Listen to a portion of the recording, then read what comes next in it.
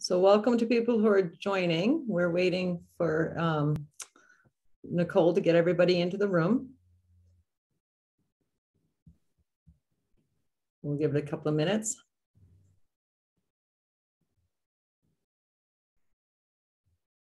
And Nicole, you'll just have to let us know when you have everybody in. Everyone's in, but there's still a couple. We're at 38 right now, or 39. So there's still a couple people just coming in. So maybe we'll wait a minute or so. Yep, that's fine. Good.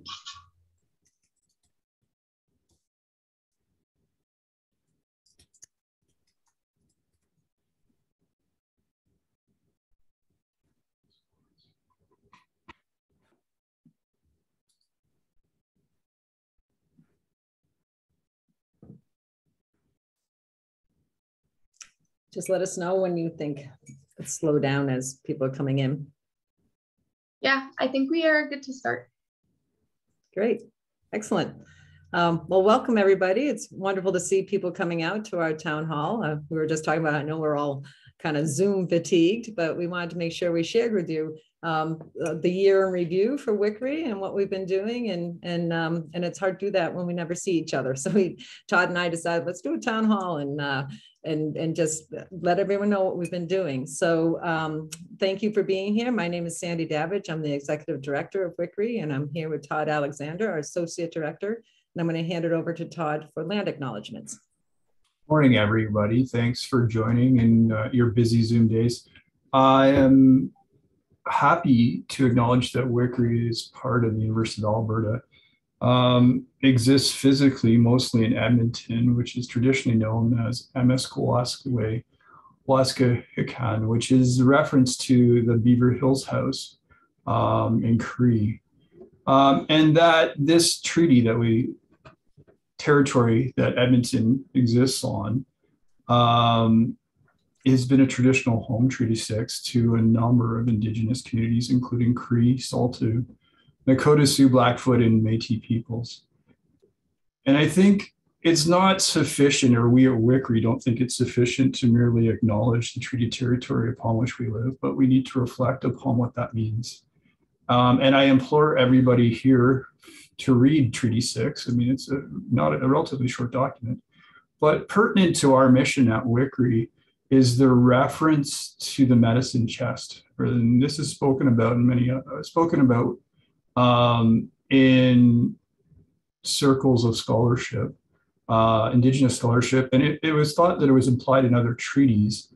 But the medicine chest clause has been interpreted to mean that we, as the government of Canada, we're representatives because we're paid through it, are to provide access to Western medicines, not to replace, but to complement, and to work with traditional ways of knowing to increase the health of Indigenous people. And I think this is very pertinent to WCHRI because that's our goal, really, is to complement and to co-support traditional ways of knowing. And with that, I will send it back to Sandy.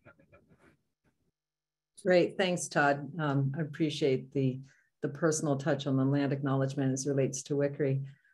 So for today, just to kind of give an outline of what we're doing, I'm going to do the first part where I provide brief overview of WCHRI year in review. Then I'm going to hand it over to Tanya for impact assessment that was done on our institute over a 5-year span. Then the Training Advisory Committee Chair, Alexa, will be presenting to you. Then we'll let you know what we've been doing in the EDI space with Bethan, and each of them will introduce themselves at the time that they do their sections. Then I'm going to hand it back to Todd for strategic directions, and then we'll have discussion and questions at the end. So please hold your questions. We'll just do them at the end because it is a team that's presenting to you today. So I'd like to just start with our vision and mission, just to remind people. And the mission of WCHRI really speaks to me. It's to foster the brightest minds to discover, innovate, and ultimately transform the health of children and women through supporting research excellence. So I really feel that that mission speaks to why WCHRI exists as an institute. And as we say that, what is it that the Institute, you can go to the next slide, Nicole. how do we can add value? Well, we support over 430 U of A-based researchers, and we sit there and said, well, what can an institute do? Well, we facilitate, advocate, communicate, train, translate, and sustain. It's our principles, it's our facts. We do this under 3 major themes, which is children's health and well-being, lifelong women's health, and pregnancy and developmental trajectories. The next slide is our strategic roadmap. It is on our website. Please go to our website. It's an actually easy to navigate website. But we have 5 goals that reflect our members, our trainees, our environment, our ecosystem, and our capacity to have sustainability. So I feel like, the goals are very visionary, but also very practical as relates to what a research institute can do in women's and children's health research support. So now for the highlights. I'd like to start with saying that although WCHRI staff and many of us have been mostly working remotely, that we're still here. And I think that's really important to note how much our team was able to really still support you. And we know that the last 2 years have been incredibly trying. A lot of times they haven't been able to do our research. The labs and research units have closed and opened and slowed down or not accessible due to COVID. And then of course we have our changing university environment. But our team is still here to support you. And I just want to remind people, here are the faces to the different categories of work that we do. We have research platforms that continue to be there to support you in the areas of biostatistics, REDCap, data management, clinical coordination, qualitative design, KT planning. So please note these names, but again, they're all on the website as well. They're here to support you. We've expanded our research in women's health at the Lowell Hospital Research Unit with Laura Reese joining us about about 4 months ago. So we've been able to expand some of our support. And we continue to provide over $2 million in competitive grant funding annually. And I'll talk to that a bit when I get to our overview of our financial state of WCHRI. And then you might have noticed, I hope, that our community, no, I'm still on this slide, Nicole, just still with people, that the communications team has been very powerful. We've been trying to communicate the stories, the research, the great work that's been done. We had a 15-year celebration last year, which was great, and was able to do that. So if you ever have any questions, please reach out to the individual categories of support that we have here. And we put in Luann and Tanya as anything else that might be there that you might have questions for. Please contact us anytime. So the next thing is really acknowledging how we exist. How we're able to be here is because of support of our foundations, the Stollery Children's Hospital Foundations and the Alberta Women's Health Foundations. They're critical in sustaining our institute. They're wonderful partners. We work with them closely, and recognizing their support is really important. So for our members and our trainees that have support from WCHRI or WCHRI members, please help us acknowledge them, say thank you to them, maybe go out to the fundraisers. Here are some of the examples that you can see there. And because they're also messaging the importance of women's and children's health research in order to improve life and well-being of women and children. So I think that, again, they're part of our partnership of not just the financial side, but messaging about the importance of research in our populations that we're here for. So again, a big thank you to the 2 foundations.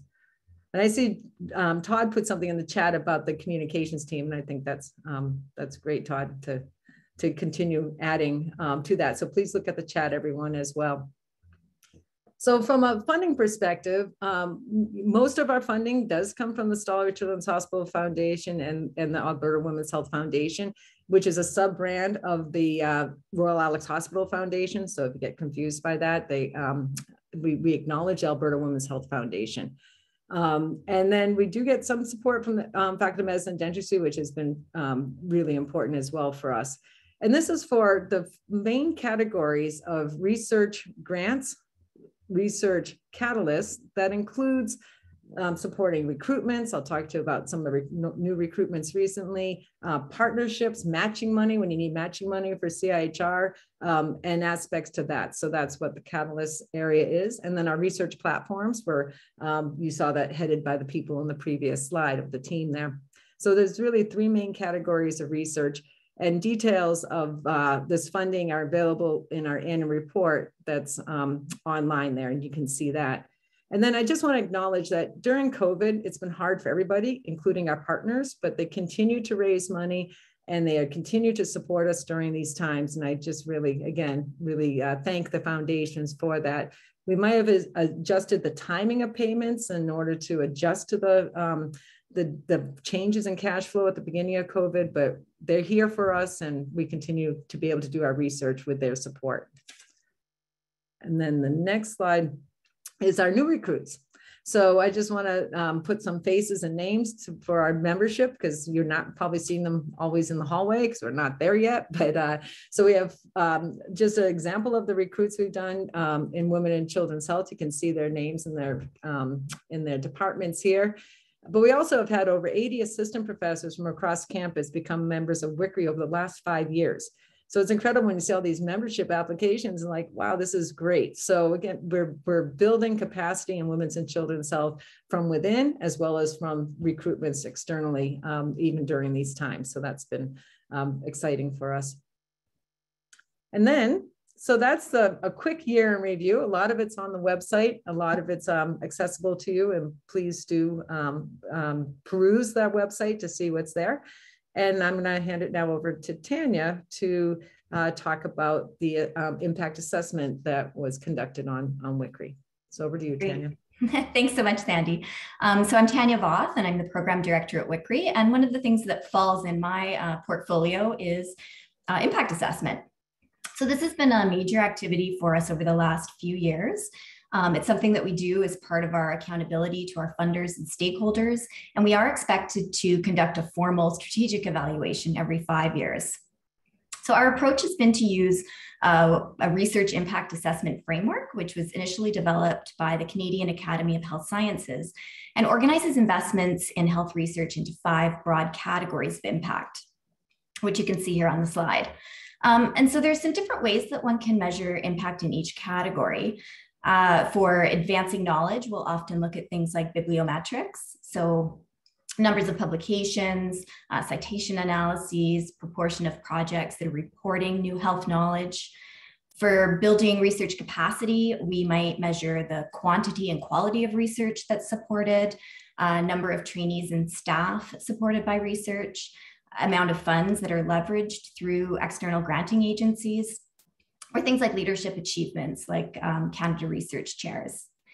As we move into informing decision-making, here we're looking at things like the proportion of projects that report application findings in the health system, in community, with patients, families, and other stakeholders.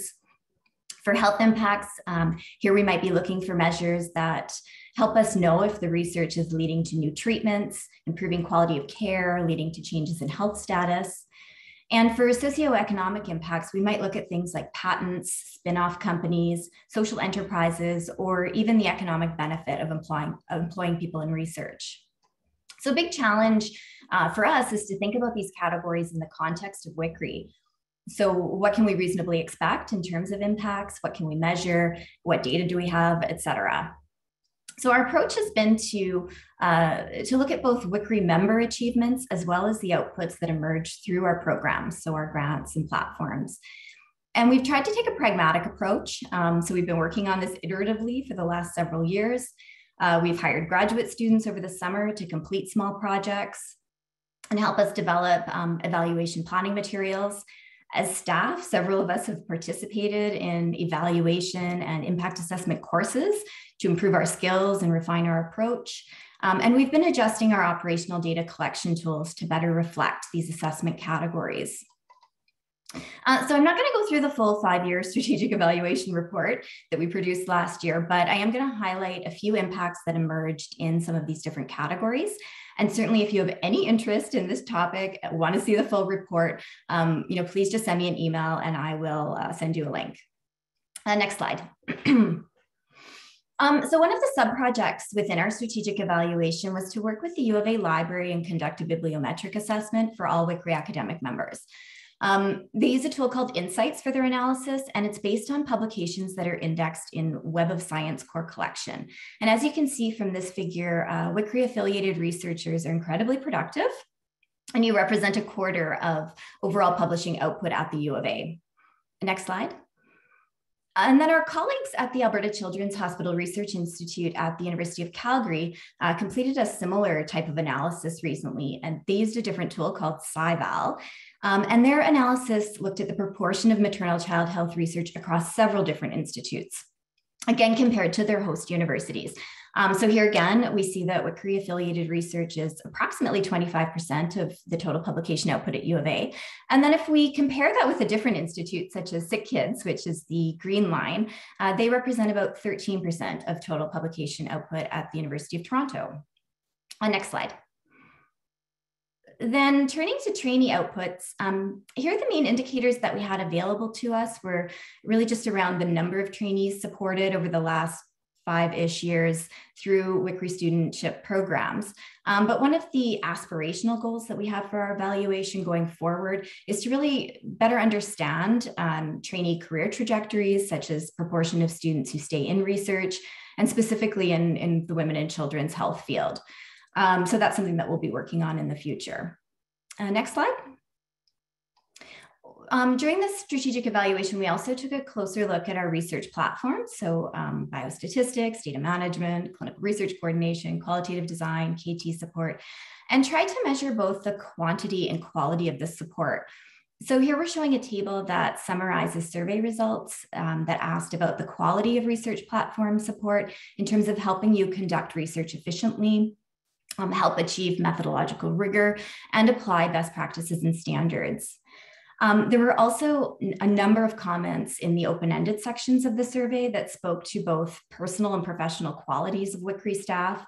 So their generosity in sharing their expertise, showing kindness, taking extra time to support a team and or work through complex scenarios, and proposing innovative solutions. So again, as we go forward in thinking about evaluation, we're going to take a more qualitative approach and dig a bit deeper into the impact of these teams in supporting your research. Next slide. And then finally, we've also tried to think beyond traditional academic outputs, such as publications and leveraged funding. We're seeing an increasing proportion of research supported through WCHRI grants that report that they're engaging with stakeholders, that their research is producing KT strategies beyond academic publication, and that their research has measurable impacts. So again, here as we move forward, we are planning to take a more qualitative approach to better understand the breadth of these research impacts that are being produced. Next slide. And with that, I will now pass the mic to Alexa Thompson, who is the chair of the WCHRI Trainee Advisory Committee. Wonderful, thanks, Tanya. Katie, you can go to the next slide. So as Tanya said, my name is Alexa Thompson, and I am a third-year PhD candidate in the Department of Laboratory Medicine and Pathology here at the U of A. I am the current chair of the WCHRI Trainee Advisory Committee, and today I'll just be giving a brief overview of who we are, what we do, and some of the things that we've been working on over the past couple of years. But first, I just want to take a minute to acknowledge all of our committee members, because when they say it really takes a village, they really mean it, and every single committee member on the Trainee Advisory Committee plays an integral part in our productivity. Next slide. So we're the Trainee Advisory Committee, but we're also abbreviated as the TAC or the WCHRI TAC. And our committee is composed of students and fellows from all academic levels. So we have WCHRI trainees that are undergraduate students all the way to master's students, PhD students, and all the way up to postdoctoral fellows, with our undergraduate students also including the undergraduate medical education students. And all of our WCHRI trainees are representative of the 3 WCHRI research disciplines and pillars.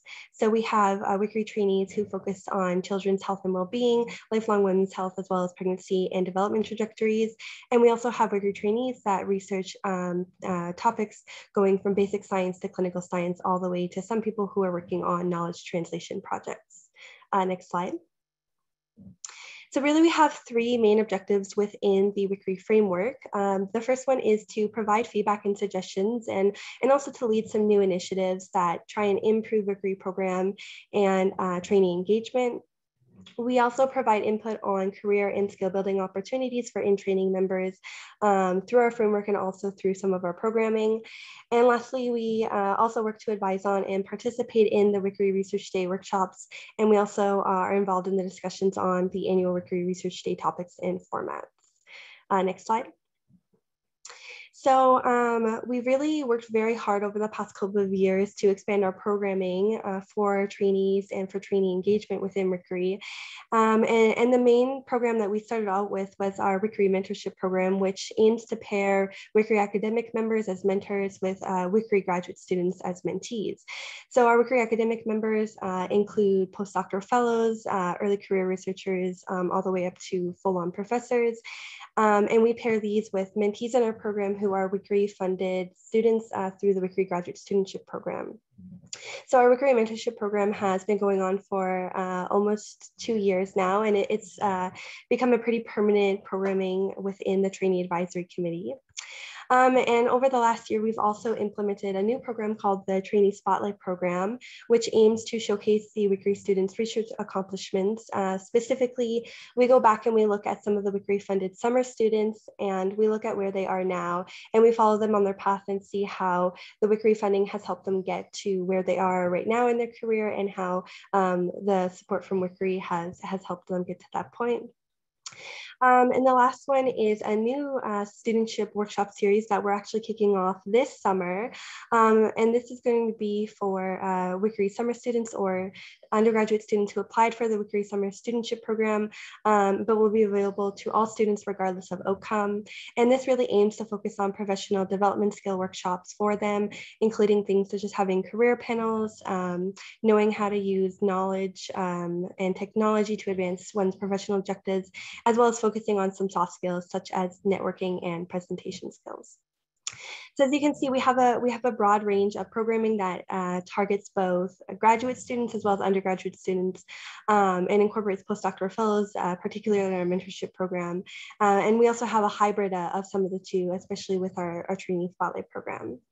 So this is just a very brief overview of everything we've been up to, but year by year, we keep expanding, and I have no doubt that over the next couple of years, you'll probably see more programming and more ideas come out of the Trainee Advisory Committee. So if you have any questions, you can always reach us at wichritac@ualberta.ca, and our email will also be shared on the last slide of this presentation. And now I'm just going to pass it off to Beth Ann, who I believe is going to talk about EDI. Yes, thanks, Alexa.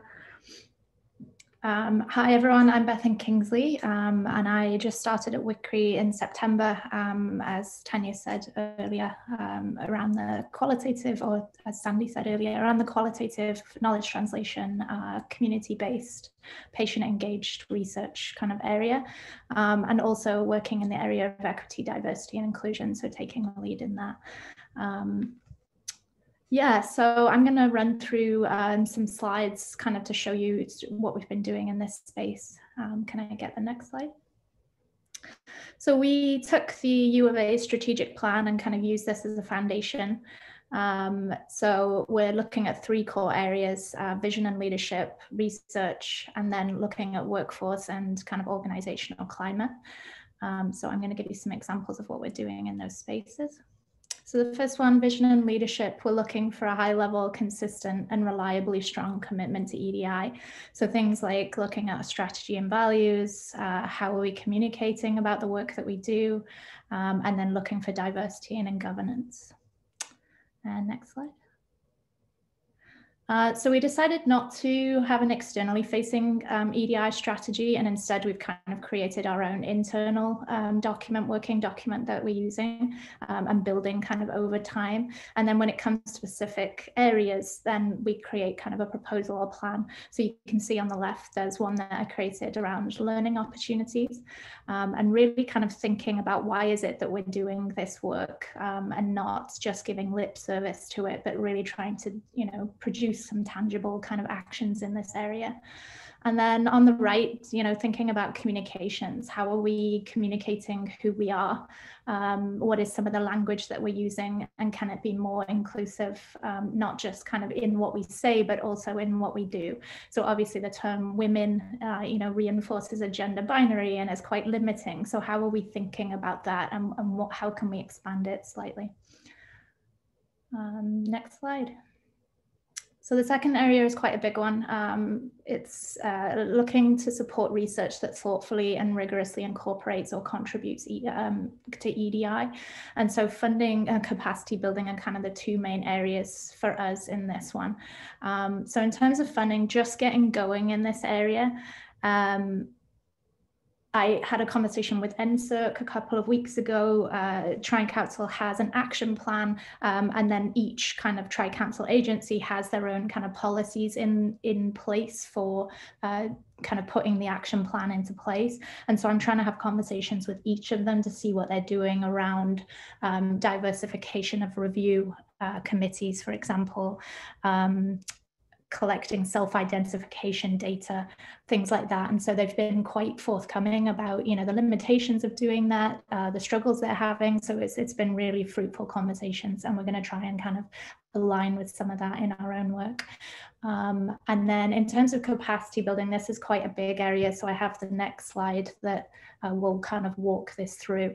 As a research platform, I've started to provide support to people around incorporating EDI principles and SGBA+ into their proposals.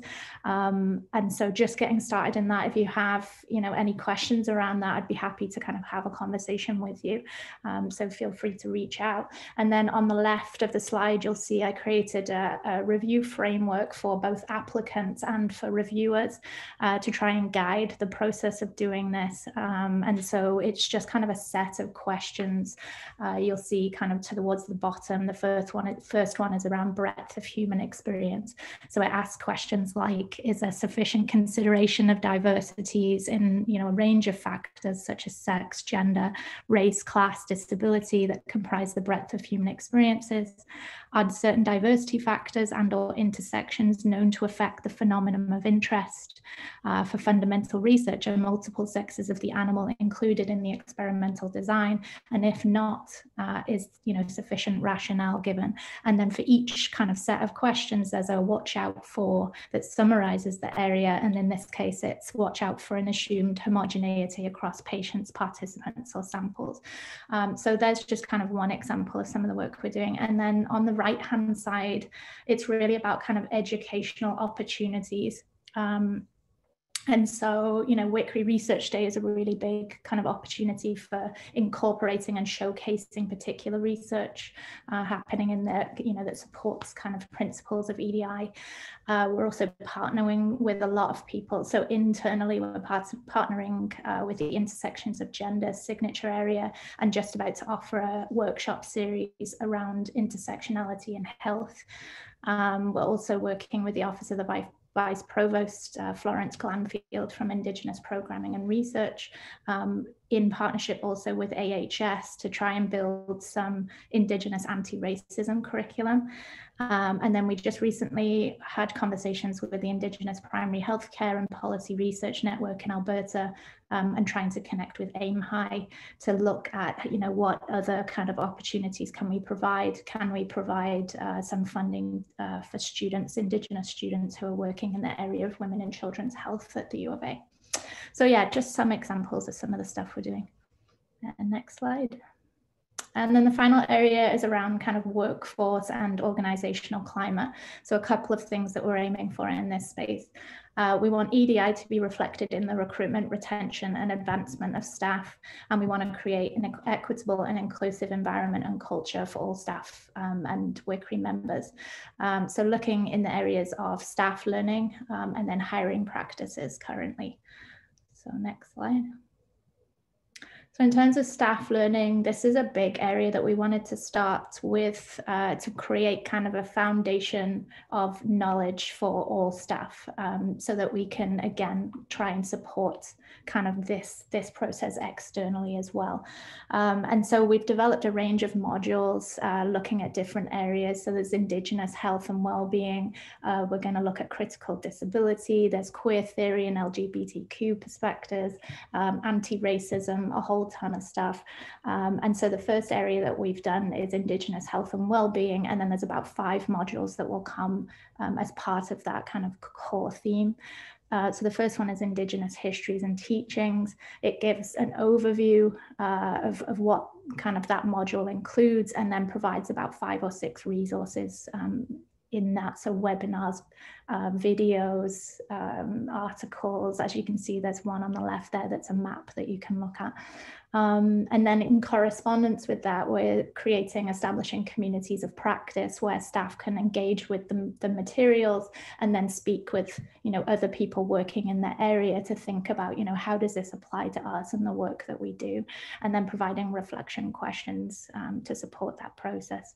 And then in addition to that, we are having workshops that all staff members are attending. So we just had one around how to create inclusive and anti-oppressive workplaces.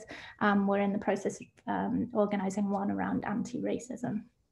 And then the final slide is around hiring. So again, early days in this one, but we are asking all hiring staff to take implicit bias training, and then really drawing from the Faculty of Medicine and Dentistry's Grow Wisely policy to look at, how are we advertising positions? How do we structure the postings? What kind of questions do we ask? And really kind of thinking about what are our internal policies around this and what do we want to do? Yeah, so that's everything. I'm looking for any feedback or kind of advice you have in this area. So feel free to email me at bethan.kingsley@ualberta.ca. I'll put it in the chat as well. All right, thanks everyone. I'm passing it back to Todd. Nicole, can I go to the next slide, please? So I think it's important to highlight something Sandy said, is that we've maintained the same level of support throughout COVID across our platforms, which is exceptional. And I'm very thankful for the foundations for maintaining their support. When we look at other health charities, they've not been as fortunate. So we're very, very fortunate. So we've maintained all of our platforms at the same level, plus we've been able to, at similar level, shall we say, institute some new things. And we're just going to have a highlight of, I think, 7 or 8 of them.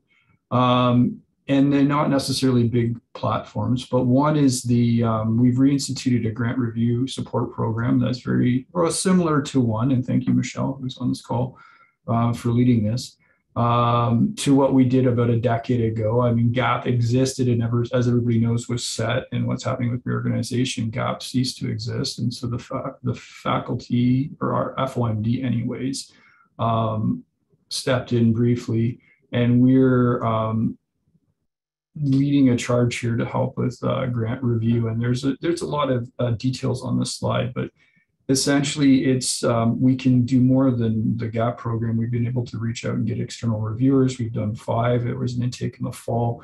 And really, this is about getting you with a champion, somebody who in your area doesn't have to be internal, that can support you and give you honest, critical feedback so that you can do so early.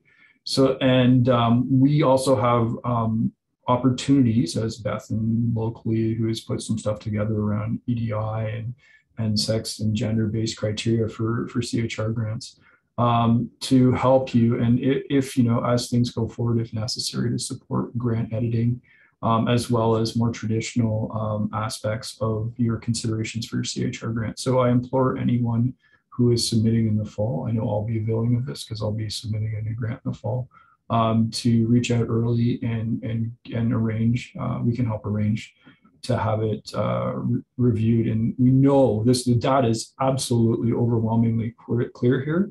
that going through GAP traditionally, but previously our editing programs increases success rate. And that's really what we want, is more people to be successful. Next slide, please, Nicole. So we also instituted, and I guess there was new money because this came out of new money from the faculty.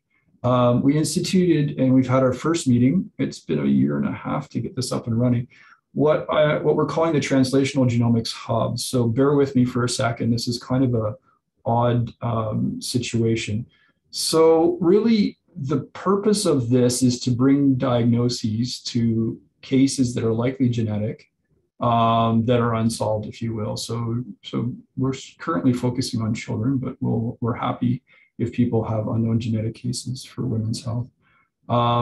So cases are brought forward to the hub, which is really a group of experts that consider, well, we can do two things. One is we can reanalyze whole exome data. Well, actually, we know how to, we just need permission from the administrators to do so. So we're held up on that. So we can reanalyze whole exome data to see if they missed something in a traditional clinical lab, or if there's something that they wouldn't report because it may be a variant of an unknown significance that we should look closer at.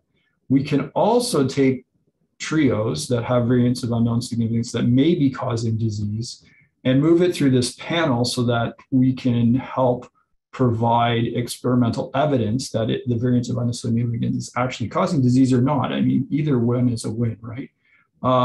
And we've actually had our first two cases, and we're moving to the wet lab for one, and the other one we're doing a bit more work on. But this facilitates a lot of things, because if you're a clinician bringing us a case, we've got global ethics. We can do consents, assents. We have permission to collect human tissue. We have storage set up for that, or in the process of it. We have a research coordinator working on this, and we can provide small amounts of funding for wet lab stuff to validate it. And we and for the storage and other things. So, and it's all under one umbrella. So it greatly decreases the administrative burden of each one of these steps on the clinician bringing forward the case and the PIs working them up. So that's the lab. If you guys have cases or are interested, feel free to reach out to me. And there's we can put you where you need to go for what you're interested in. Next, please. So I'm happy to say that the Lois Hole Hospital Women's Research Center has now been open for 2 years. This is a 4,000 square foot space on the first floor of the Lois Hole Hospital for Women. It's currently supporting 14 principal investigators. There's been over 200 visits now, and that's impressive considering this has been over the course of COVID, right, that we've been doing this. And we've hired, it's almost, well, a year and a half ago, Laura, who I can see her smiling face on this, who is a research coordinator to help run this and facilitate research visits in this space. And if you wish to avail yourself of this wonderful physical space and opportunity, please reach out to Laura to take advantage of that opportunity. And the next one, Nicole, please. So there's a lot going on in this space. So as you guys are aware, there's a nice yellow map of Alberta. We don't exist in isolation in Edmonton. Healthcare in Canada has become very apparent, including last night's announcement, that it's governed provincially. And we work within a province, and we thought it didn't make any sense to be competing, but to collaborate. And so our initial first steps were with WCHRI, so the Alberta Children's Hospital Research Institute in Calgary, to build joint opportunities, if you will. So the first was to develop teams between the two places. We've had one funded that's going forward. So if there's like-minded people that you know in Calgary that you want to start working with, we can fund initial meetings and mechanisms to build that team. So reach out for that opportunity. With respect to pediatric health outcomes program, so this was actually driven by our HS partner, who is very interested in taking advantage, or not taking advantage of, looking at what's happened throughout the pandemic to healthcare because of COVID, but not specifically COVID outcomes. We know we've gone to online. We know that there may or may not be benefit to that. And we really wanted to assess that, and not just going online, but impacts of whatever's happening in our hospitals over the last couple of years. And so through collaboration with WCHRI and MNCE, we've been able to support a few projects to look at these health outcome impacts over the last several years. And if you have ideas, and this is WCHRI is health administrative data, right? Again, it makes sense. You have to have a partner in down south because it's province-wide. Admin data is fundamentally province-wide. So work with a collaborator down there. And this last opportunity is very, very exciting and is very recent. For those of you who don't know, the Canada First Research Excellence Fund is a giant grant that each institution can only put one in per cycle, and the last cycle was 4 years ago or 5 years ago. They're to the tune of about $100 million over 7 years, so it's not a small grant. Very large grant. I think it's the biggest public funding opportunity that exists in Canada. We're not leading this. We are the partner with WCHRI on this one. Well, the University of Calgary, because it's being led by the University of Calgary, but really WCHRI and WCRI are driving it. And it's evolving this opportunity, and we're in the letter of intent stage. And we would encourage people as it comes forward and you hear about it to get involved and to advocate for to be involved and to advocate for areas of research that you think are important within the child health spectrum. And the grant title is the One Child, Every Child. And with that, I will send it or give it back to Sandy. Thank you. Great, thanks, Todd, and thank you to all the speakers. So I'd like to just end on this slide with the national partnerships that we've been very involved with our member organizations and leaders. A new one is the Partnership of Women's Health Research Canada. We've been working on it for about 2 years now, and the official launch is on March 2nd of this year. So very exciting as we come up to International Women's Day. And this is a partnership between 4 institutions across Canada, but obviously inclusive and engaging others. So we're building momentum in the area of women's health through this national organization that we're building from the beginning. And then I'd like to highlight MyCERN, Maternal Infant Child Youth Health Network, who's been in existence for a long time now, but has really grown. We have links with 21 maternal child health research organizations. There's a clinical trials infrastructure, rare diseases, national coordination. There's a lot going on with MyCERN right now. So again, visit their website if you're interested in understanding and learning more about these national networks. Power just got their website up and running. So, please see what's going on, and that there is a national voice out there advocating for women and children's health, and we are there to support that. Next slide. So I'd just like to highlight and say we wouldn't be here being able to do all this work in support of improving women's and children's health and well-being without our foundations. So the Stollery Children's Hospital Foundation has been tremendous. This has been 15 years of WCRI, Alberta Women's Health Foundations, the new branding of the Lowell Hospital that then was the Royal Alex Hospital Foundation. So between these 2 foundations, we're able to do what we do as an institute to support you, your research, your trainees, and we're here to answer any questions. And the next slide is that. Please reach out to us. Any feedback, we're going to open this now up for questions and discussion. We communicate hopefully well. We want to communicate enough, but maybe not over communicate, but our weekly bulletin, our quarterly newsletter. And like I said, we're here to support you and your research, and we'd like to hear from you. So with that, I think we'll stop sharing the slides and pull up the full screen as we have, and open it up. We can now unmute everybody, Nicole, and open it up for, I'm just closing my, for my discussions.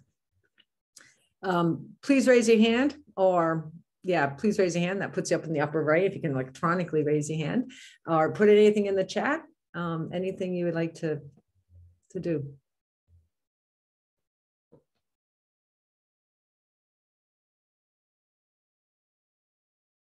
Oh, no questions? No comments? This is Zoom for you. If we were in real life, we would have then had snacks and everyone chatting, and doesn't look like that now. I'd just like to say that we have good news within our WCHRI family, is that Brianne is going to be leaving on maternity leave. So congratulations to Brianne and her new family. And Yolanda, who's here, maybe Yolanda can raise your hand, will be stepping in and Yolanda's been with us as well for a long time, but will be there. So you might be, if you've been in touch with Brianne ever, might now transfer over to Yolanda. And thank you, Yolanda, for doing that. So just an update on personnel changes within our team. So Todd, anything else? This really was to inform people. Doesn't look like anyone really has any burning questions, so they can ask us at any time. So I'm going to hand it back to you, Todd, for any last comments or insight. No, I'm very optimistic with the state of support for women and children's health and what's happening provincially. And that, hopefully this is a good news story for people who may, like me, haven't had so many of those lately. So hopefully, at least thanks for coming, and hopefully we gave you good news. But please reach out if you have any questions. Great. On that note, I think that's good. Give everybody back their 15 minutes. That's our gift to you today. How's that? All right. All right. Thanks everyone for coming out. And as always, reach out to us. Thanks. And thank you to all the speakers today.